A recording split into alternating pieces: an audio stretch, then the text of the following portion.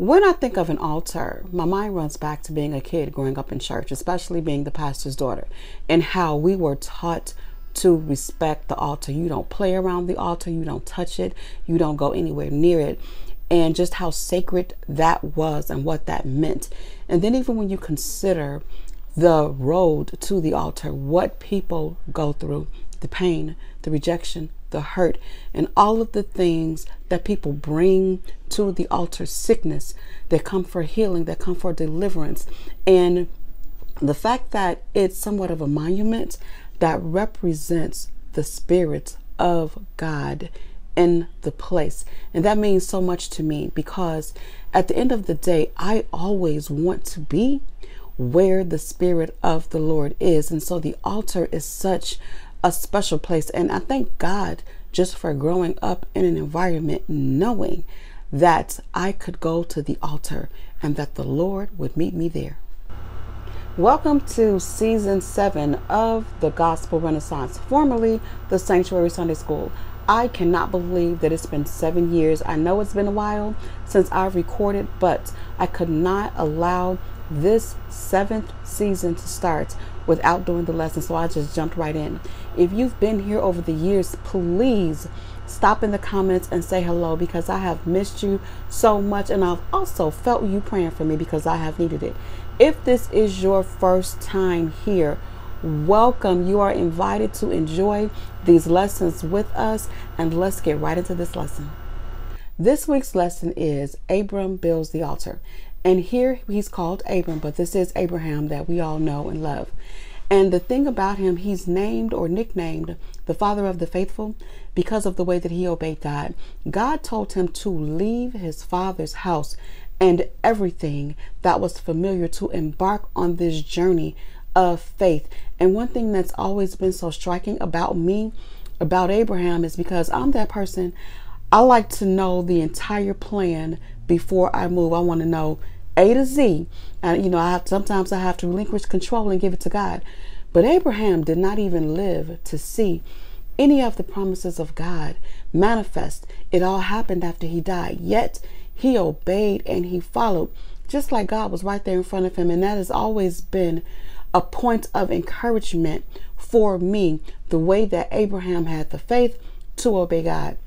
So he left everything, again, everything familiar, to follow God, and he was 100% committed. And then let's look at the promises God made to him. God told him that he would be the father of many nations. He told him that his seed would be so great until it would be numbered like the sands of the sea and of the dust of the earth, or the stars in the sky. That's how great he would be. And then I love this one. He told him that all of the nations of the world would be blessed through his seed.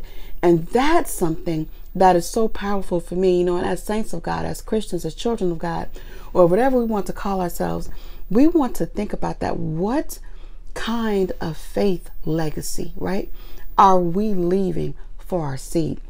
We have wills, we have trust, we have all of these things that we leave so that our kids will be set when we pass on.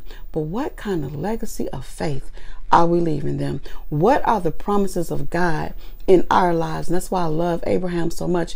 And we see here that Abraham was rich, he was doing well, and God was blessing him. He was blessed because he was not afraid to step out on faith and do what the Lord told him to do. Now, when Abraham left, he did take his nephew Lot with him, and they began to grow. And there started to be problems because it was too many people and too much livestock for them to be able to work together peaceably.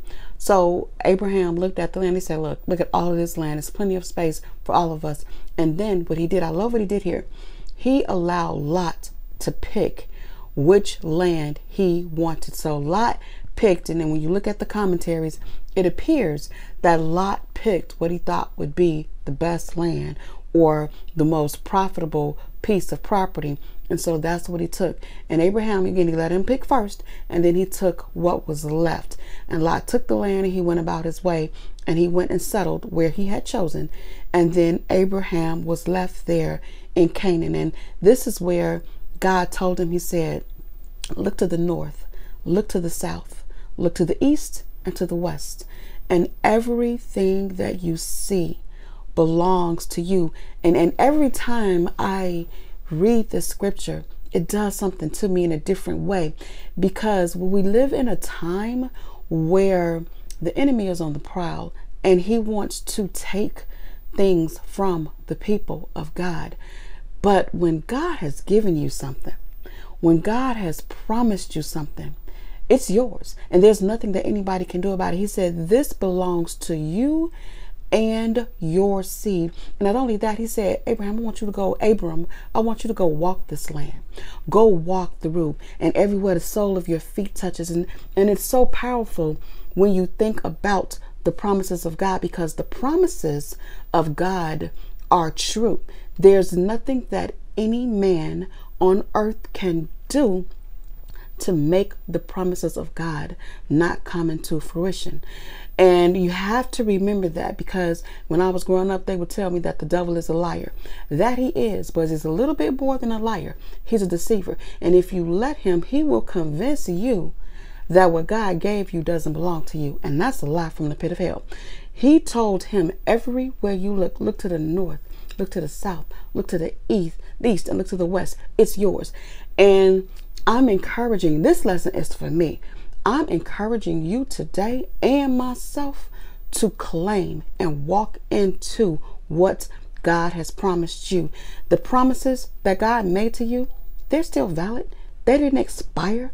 God is the same yesterday, today, and forevermore. The promise he made to you, he's going to keep it. And don't allow any situation or circumstance or person or trial or tribulation to convince you different.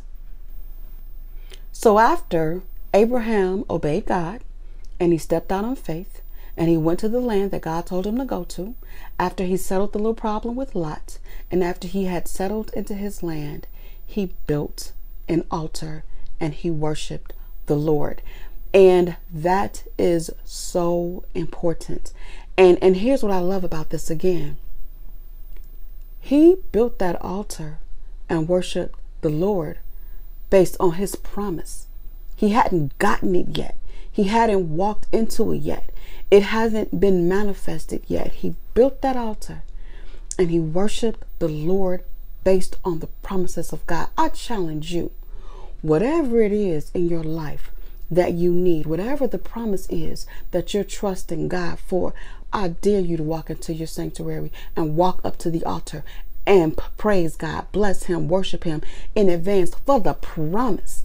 Because if it is promised by the Lord, it is definitely going to come to pass. Let's take an example from Abraham and Abraham's faith. And see, we have it easy today.